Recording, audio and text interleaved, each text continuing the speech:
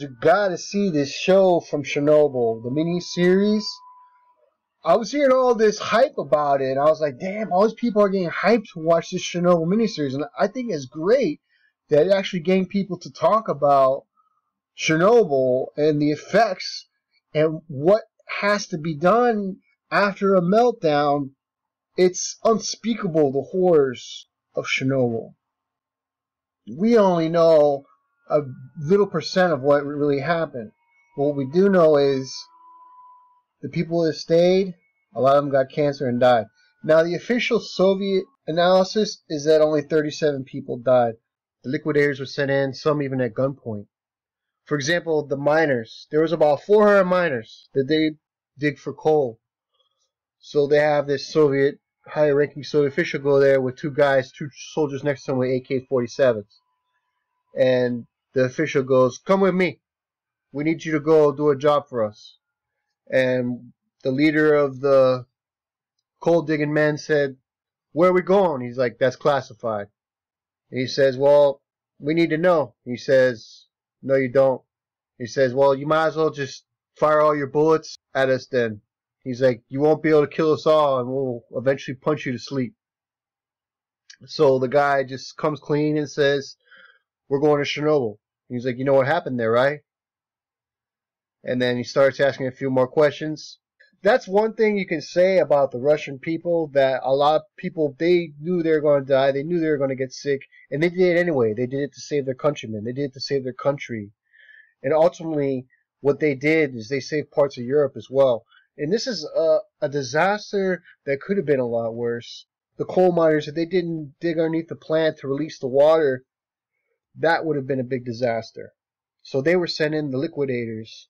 About 100 out of those 400 miners, they died within a couple years. So right there, that's more than the official Soviet estimate. Not only that, but they conscripted over 700,000 men to Chernobyl. They were sent on the rooftops because they had to scrape off the graphite off the building because it was way too hot. They could only stay up there 90 seconds.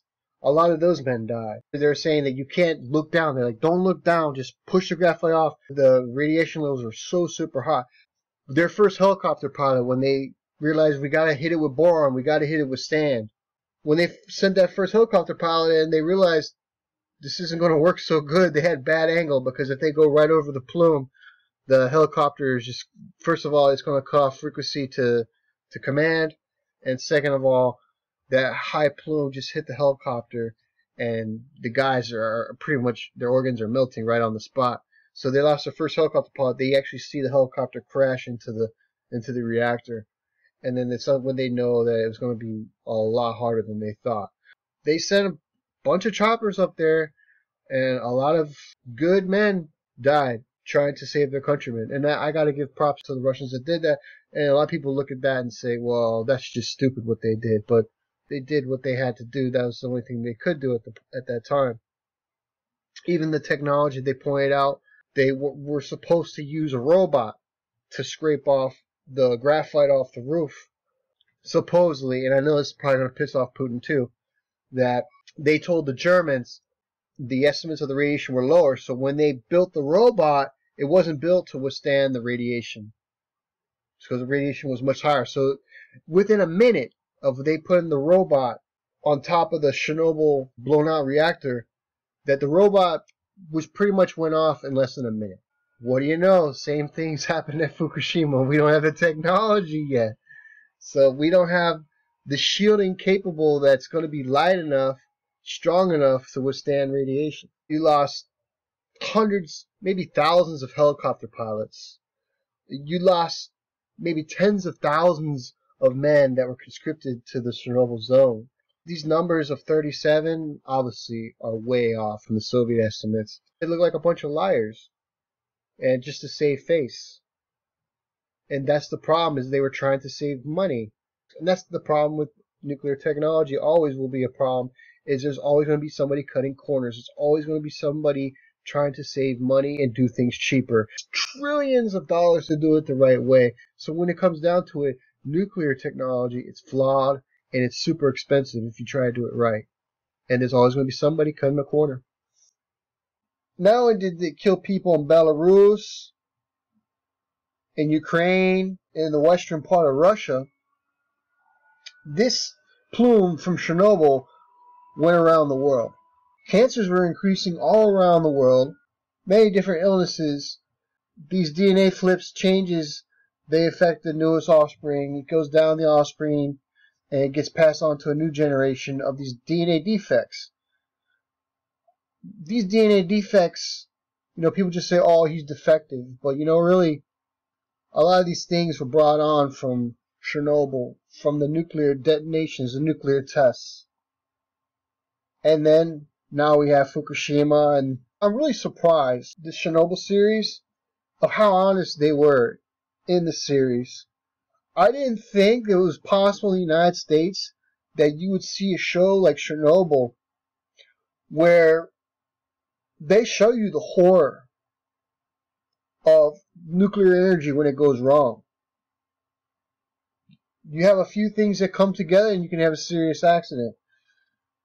No diesel generators in Fukushima, they're underwater, knocked out, busted pipes. Too many things can go wrong. Really sad. Some parts, I even admit, I even almost shed a tear in a couple moments. The wife, she wants to see one of the engineers at the plant, young guy. He was only 25, but when you looked at him, he looked like he was 65. What radiation, how it makes you age. And she lied to get in there because they asked her if she was pregnant. She said, no, I'm not pregnant. Well, it comes that she was pregnant. And then the lady also said, don't touch him and only stay for 30 minutes. Well, she ended up staying there trying to take care of her husband. She didn't know how bad it was. She thought he was just burned. But he was so radioactive that her just being around him was a threat to her unborn child. And she actually had a lethal dose herself. But the child absorbed most of the radiation in the womb. The baby only lived for 4 days. The baby actually saved her life because the baby absorbed the radiation. And the baby died within 4 days. So that moment really got to me. I was like, wow, man. Because kids, there's over 1 million kids throughout Russia, Belarus, Ukraine, that even to this day, they're locked up where people can't see them, but they're there. Mentally retarded, severely deformed. There were some really sad moments. Another sad moment, I'm sorry, I'm giving you some spoilers here. So if you haven't seen the series, you might want to just fast forward a few minutes. Another sad moment for me in the film is when they send out people to go shoot the animals that were left behind by the people, because they were afraid that these animals would travel out of the exclusion zone. This young kid, they give him, it might not be an AK, but it's some type of rifle. He's probably barely 19. And he's with some older compadres, one of the older comrade guys. He was in Afghanistan, so he saw a lot of bad things. And he's like, look, first thing, you don't point that gun at me. And second thing, you don't let the animals suffer. You shoot them and you keep shooting until they're dead. It makes sense. You don't want animals to suffer in pain. And they had to kill these animals because they were so worried of them traveling out of the exclusion zone and carrying that radiation into other parts of Ukraine, Russia, and Belarus. There's even animals to this day in Germany, the pigs, they're too radioactive to eat in some parts. There's even some parts of Scotland where they can't sell the land because it's contaminated from Chernobyl, thousands of miles away. It's just unbelievable that even to this day, we did not learn the lessons that nuclear power is just too dangerous. There's always going to be a flaw somewhere. There's always going to be the human error, the human element. There could be a war. There's just so many things that can go wrong that if you don't have the right conditions, that these meltdowns happen. I mean, the nuclear waste just builds up. And I could give you several examples that the nuclear waste, they always go for the cheaper option. And that was the thing here in the film, that they point out that this type of reactor design, that the control rods, that the tips were actually coated with the graphite. So the safety control sent it to the final explosion. In this film, toward the end, that's basically what they say is that it was a fatal flaw design in the cool down process when they insert the rods. They wanted to blame the test, the way it was done, and they did a lot of bad things during their tests, doing a lot of unsafe procedures, but they were depending on that safety switch that was a fatal flaw with the graphite tips. I guess Russia, Putin, he's really pissed off. He sees this as a total embarrassment. He wants to make his own Chernobyl film. He can go right ahead and make his own Chernobyl film if that makes him feel better. Putin could spend $1 billion trying to make a Chernobyl film like the HBO series, and it still wouldn't be as good. I am so shocked that HBO would put out this miniseries because a lot of people are actually into it. They want to see a Chernobyl Part 2. We might even see a Fukushima miniseries from HBO kind of set up like this, and I think it would be good. There's still a lot of information that we don't know about Fukushima. I would love to see them do the same thing. And now we're going to have Putin try to make his own series where he's actually going to try to blame, I guess he's going to try to blame the Americans for the explosion of Chernobyl. I don't know what to think of that. I mean, some people have other theories. Back to the crazy part about those animals that were just too radioactive. They didn't want to have any chance of getting out of the radioactive zone. That they shot and killed the dogs, the cats, the pigs, the cows. They would have to gather up these animals and they would put them in pits and then put them in concrete. Their body as it decays would still stay in some type of concrete and not go right immediately into the soil and get absorbed and go into the river. So that was another sad thing is the lady that I was telling you when she was pregnant, she's at the funeral. And can you imagine the casket? First, they nailed down the casket of the man. Next step, they coat his coffin with lead. They got the bodies in a casket nailed down, and then they have a lead casket on top of that, and then they have a welder go around and weld the whole lead casket shut. That's how radioactive these people were. And then they dig a 20-foot hole, 20 foot deep, maybe about 100 feet across. There's about 15 caskets in there. They're buried together in these lead caskets. And they just dump about 20 feet of concrete on top. They had to do what they had to do at that time. And then you see the kid, first animal he shoots, he kind of hesitates. And the guy that served in Afghanistan, the comrade that served over in Afghanistan, just goes up to him and he says, "You don't freaking hesitate. You don't let the animal suffer. First thing, you don't point that gun at me. You don't let the animal suffer, or I'll shoot you myself." So you wonder, is he going to shoot him when he goes up to him? Because he's hesitating. The guy gives a story about how he served over in Afghanistan, how he accidentally shoot a guy in the chest. And he's like, "That's it. I'm never going to be the same again."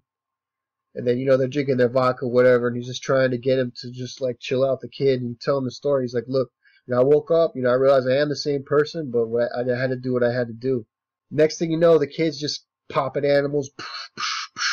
But then he goes into a house, and then he sees some puppies with the mother just looking at him. Because, these dogs, that they see humans and they get happy. He just didn't even know what to do. He couldn't shoot little puppies. The guy that served in Afghanistan goes in there, and he says, "Leave." He doesn't want the kid to see it. And as the kid gets out, you hear the bullet shooting. He's probably shot the mother first, and then he had to shoot the puppies. Very moving film. It's must-watch TV. You gotta see it.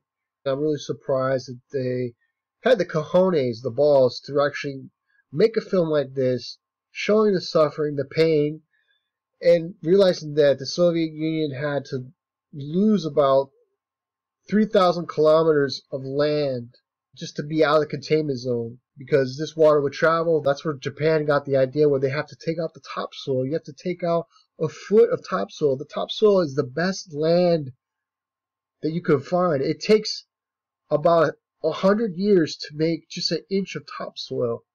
So imagine you take a foot.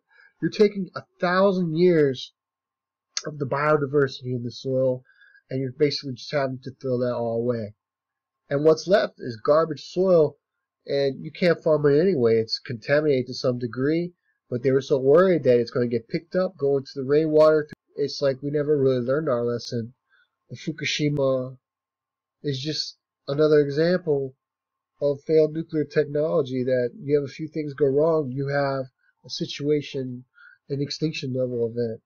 Yes, Chernobyl was terrible. Chernobyl was bad, but Chernobyl was the second worst nuclear disaster in the world, and Fukushima is the first disaster in the world, because with Chernobyl, it was one reactor. Unlike Fukushima, we have 3 reactors that had lots of spent fuel that went up into the air. And not only Fukushima Daiichi, but Fukushima Daini. And you don't hear people talk about Daini. When you think of Fukushima, nobody talks about Daini. But there was explosions at Daini as well. We saw the fires at Daini. If you're checking the radiation levels a year after, you would see the Daini levels were super high as well. Not as high as Fukushima Daiichi. They didn't have the blowouts there like that, but there was some type of meltdown at Daini. You don't hear about that. So to compare the two between Chernobyl and Fukushima, you can't do it. You can't. Even after watching this film and seeing how bad Chernobyl was, realizing that you can't go in the ocean and scrape the ocean of the radiation. No, it's in there. And they keep saying, oh, it's going to dilute. It's going to dilute. Dilute where? That dilute just means it spreads. You would really hope that radiation would not dilute. You would like it to get all in one space and collect it. But dilute means it's everywhere. It's in every living thing in the Pacific Ocean. There's Fukushima in your body right now. All of our bodies. We're all contaminated to some degree. There's probably pieces of Chernobyl in our body as well. You see the heart disease, the strokes. There's a lot of blame to go around why people are getting sick. We haven't learned our lessons from Fukushima. You know, where I live, they're building 2 more nuclear power plants 20 miles away from here. And guess what they want to do with the nuclear waste? They want to put it underneath the aquifer that sends water to the Florida Keys and water to South Miami.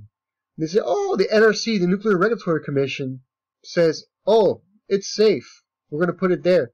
But how do you put water underneath the aquifer? Are you going to be able to check that out? I think that's a terrible place to put nuclear waste. They know these aquifers connect. And they also know that there's probably water that from the aquifer that leaks out into the bay.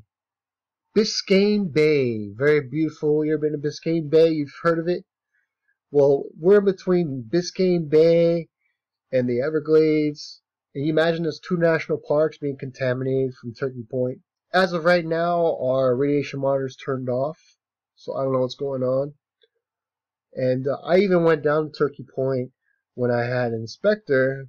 Thanks to Miss Milky the Clown, she let me borrow it. I went down there. I wanted to get some readings. I wanted to get near the property, but I didn't realize when I went down by the Florida Keys, the FP&L had bought out all the land, and they had a sign that said, "We're building this area. It's a felony to go into this area." It's a swamp basically next to the ocean. When you think about the Gulf Stream, it goes up the Florida coast from the bay, and it sends it right into Miami Beach. And you know how packed those beaches get. Those beaches are full. South Beach, it's a popular, great place to go. And, you know, swimmers, all ladies like to go there with the G-string and all that. I know I'm getting way off topic here, but I just wanted to point out that nuclear energy is a dead end. It's a dead end for the world. We need to learn from our mistakes. We need to learn from Fukushima. We need to learn from 3 Mile Island. We need to learn from Chernobyl. Nuclear energy, there's a price to pay, and the price is way too steep. And I just hope that people can at least look at the horrors of Chernobyl, the horrors of Fukushima, and come to the conclusion that there's got to be a better way. And there is. Unfortunately, it's not about energy. It's about weapons, and it's about radioactive isotopes that they can use to make lasers. I was talking before about this Andrew Yang in my last video. I got some of his supporters that came in, and it's like, you don't know what you're talking about. Andrew Yang's a great guy. He's going to ultimately end nuclear power. But I don't think so. He's really big on this thorium, and he even seems to support nuclear power as well. I went through his father's patents. He was bragging, oh, my father worked for GE, and he made 57 patents for GE. You know what? If my father worked for GE, that's something I would be disgraced to say, because how can you be proud that your father worked for GE when they're the ones who designed the nuclear reactors that blew up at Fukushima? How can you be proud of that? That's a disgrace. I was going through all of his father's patents. All of his father's patents were revolving around radioactive isotopes, making different type of laser beams, things like that. That's what they want. They want the technology of those radioactive isotopes to make all type of things. All type of dangerous things. Because they leak. You can go through the NRC reports and there's about 5 or 6 problems they report per day. That's just what goes reported. We don't know what goes unreported. Hopefully, the world will wake up before it's too late. I'm not counting on it. I think it's only a matter of time. It could be days, weeks, months, maybe for lucky years. But the radiation's trickling down, and a lot of people aren't around that were around 2011. I know so many people that got sick, started having problems after 2011. A lot of people have died. That person dies. They're not buried in lead. Maybe there's some of those radioactive isotopes get out and they kill other people again.